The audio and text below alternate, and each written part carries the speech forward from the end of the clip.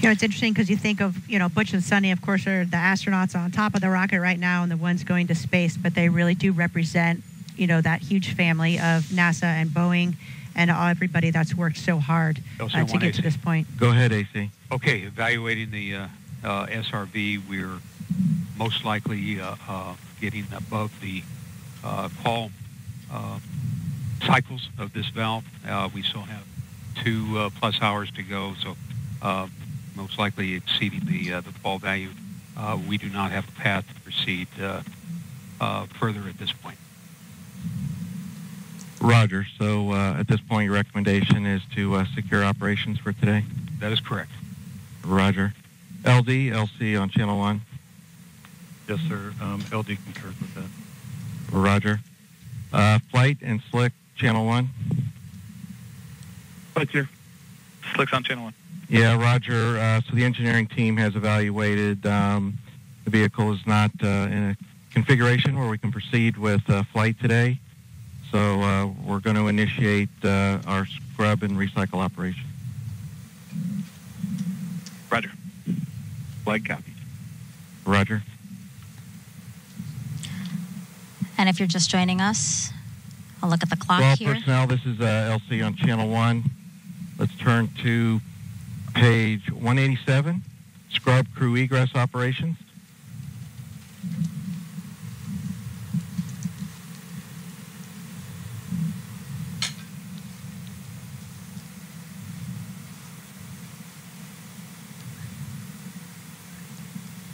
Again, the clock 2 hours ahead of what we were targeting, a 10:34 and 14-second p.m. Eastern Time liftoff.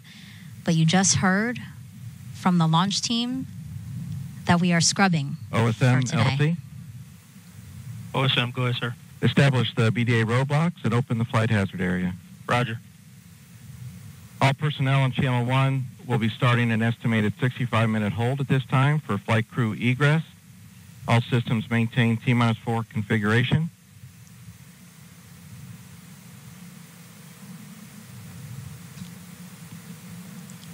As we hear some communication between team members, let's get it over to ULA's Dylan Rice to walk us through what we know so far and what we can expect moving forward today. Thanks, Megan. So the team has had some observations on an oxygen relief valve on our Centaur second stage. And the team is just not comfortable with the signatures that they're seeing, the response out of that valve, and so out of an abundance of caution, we are not going to continue with our launch operations today. And as you heard, the Chief Launch Conductor Doug Lebo call the team there and have the team prepare for scrub operations and to prep for removal of the crew from Starliner. So next steps, the team is going to be maintaining the configuration of the rocket, and we'll begin the process of egressing the crew. And once the crew is egressed and the blue team is safely left the pad, at that point we'll begin detanking the rocket and securing for the evening so that teams can continue to review data and troubleshoot the signature noted with the valve on board Centaur.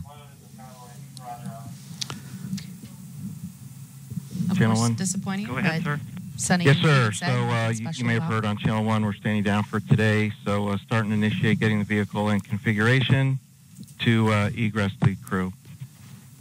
Roger, Wilco. So I was saying, Sunny even said, you know, nothing special about this date on the calendar. We will go when we're ready. Not today, but we'll try this again.